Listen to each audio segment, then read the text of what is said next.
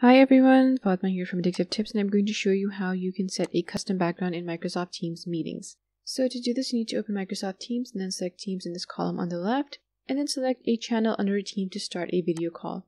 Go ahead and click the Meet button up here and start a call. Before you click Join Now, you want to click this Background Filters button, and it's going to open this panel on the right. Here you've got a bunch of preset backgrounds that you can use, but we're looking to add a custom background. So what we're going to do is we're going to click the Add New button up here. Go ahead and select a background from your desktop, and it's going to be applied. Click Join Now, and the image is going to act as the background for your video call.